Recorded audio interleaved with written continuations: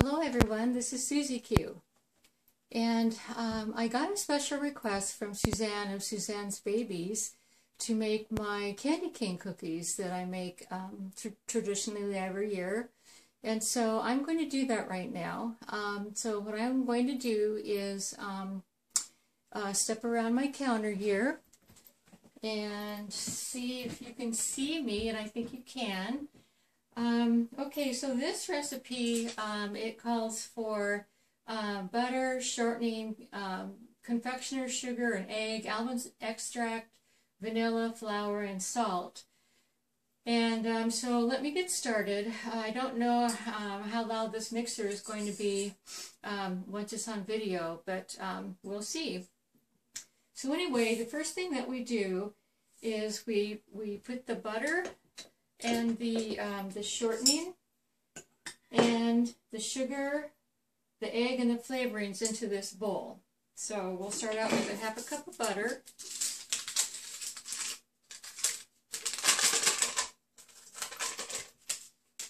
a half a cup of shortening,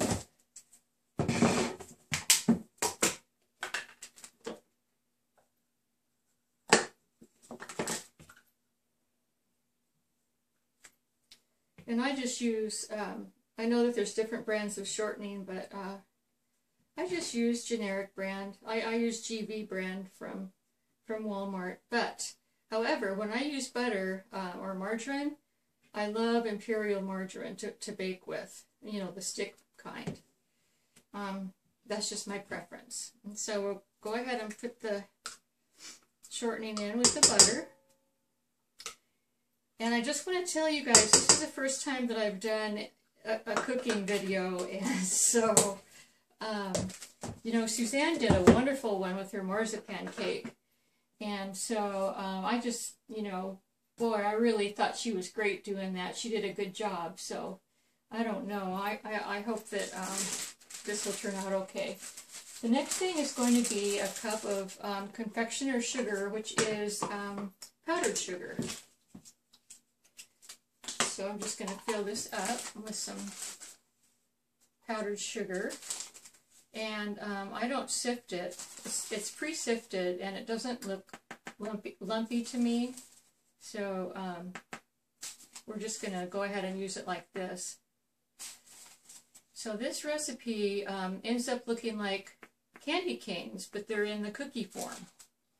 And my kids used to love these every year, love me to make these every year. Okay, so confectioner's sugar, an egg. So we have an egg.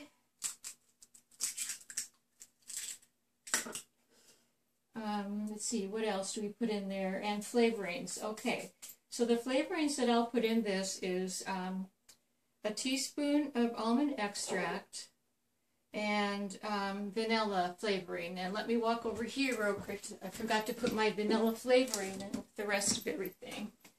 So anyway, so we have 1.5 teaspoons of almond extract, and I love almond extract. I mean, I love almond. I love marzipan. So it's 1.5 teaspoons. Okay, so there's 1 teaspoon. And these are my Tupperware measurements from years and years ago when they used to have Tupperware parties. And I got a ton of Tupperware, and I just love this. I think I have about 3 sets of each one of these, the cups and the teaspoons, measuring spoons. Okay, so, and then okay, so I did let me do the vanilla, a teaspoon.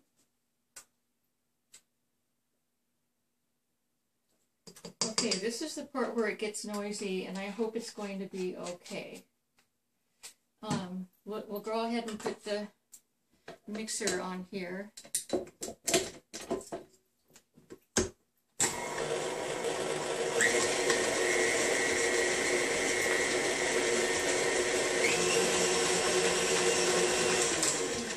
And I like to stop the mixer and push everything down inside, of course, to make sure that all that goodness gets put in there.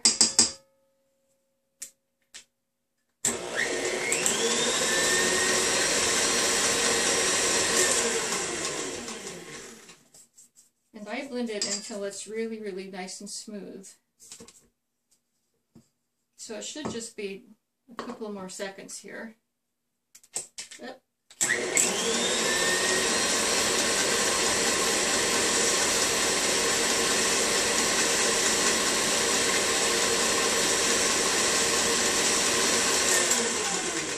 Okay, now to this we add the flour and the salt. And so it calls for 2½ cups of flour, just regular all-purpose flour.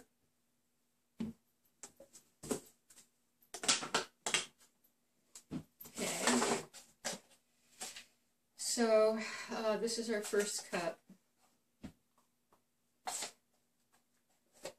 So, and I also use just the store brand of flour too. Some things that, you know, I buy the brand name because I really prefer it. It tastes better, but then for me, other brands, you know, not so much.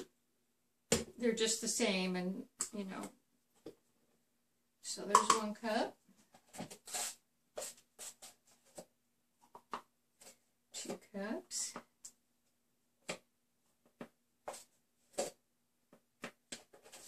Boy, Suzanne, if you're watching, I'll tell you what, this isn't as easy as you made it look when you did your marzipan cake. Because I'm trying to, you know, I don't want this video to last forever and ever.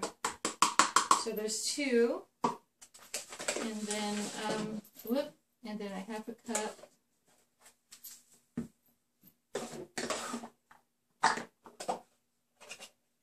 And the thing about this type of a cooking video is, you know, like I don't have one of those remote things that I turn my video camera off and on. So what you see is what you get. So I'm just hoping and praying that you get okay. All right, so then you blend this together. Oh, the salt also. It calls for a teaspoon of salt. I have a towel right here. I have a Santa Christmas towel that I'm using for baking today. So it's a teaspoon of salt. Sprinkle that in. Okay, and then we blend this very, you know, kind of gently, just until it's blended in.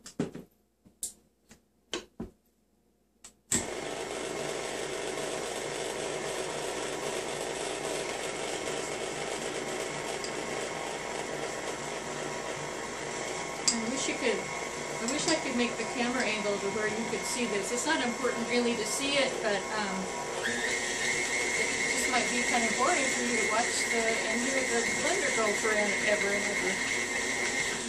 So I'm going to go ahead and push everything down.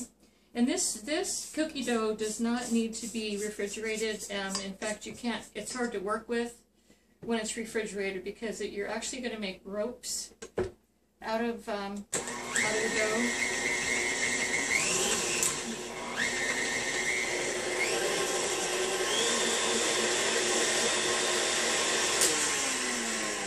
Okay. Now, the next step is I take half of the dough out of here. And with the half that I take out, I'm going to add red food coloring and peppermint extract. Because the cookie actually is going to resemble a candy cane, and the red part of the candy cane is going to taste like peppermint, and the doughy part of the candy cane is going to taste like almond flavoring. And so, ooh, I didn't bring a bowl over too. Let me get a bowl real quick so that I can have something to divide it in too. Okay, sorry about that, you guys. Like I said, this is my first rodeo, so Okay, so I'm going to take this off because, well, you know what I'm going to do is I'm going to take the white doughy part out, and I'm going to keep the red part that I want to do red inside so that I can just use the mixer on the red part in here. So I'm going to just divide it in half, and I'm going to put half of it in this bowl. And it's kind of hard. Usually, I'm such a perfectionist, I usually measure, you know, just to make sure that I come out even with the red and the white part, but today I'm not going to do that. I'm not going to subject you to my preciseness today.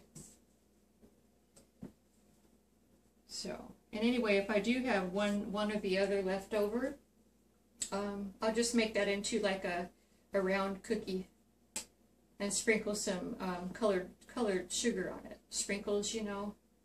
So, not to worry. Okay, so I'm going to put this aside. This is the white dough. I'm going to put that aside because to this dough, I am going to add, let's see, a teaspoon of peppermint extract, which is right here,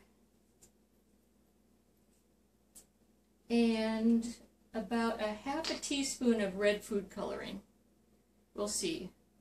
I usually like to just add the food coloring according to what I think it should look like. And so I have these little food colorings here that come in the squeeze containers. Is that red? Oh, that's orange. Okay, I'm going to have to turn you off for just a second while I look for my red.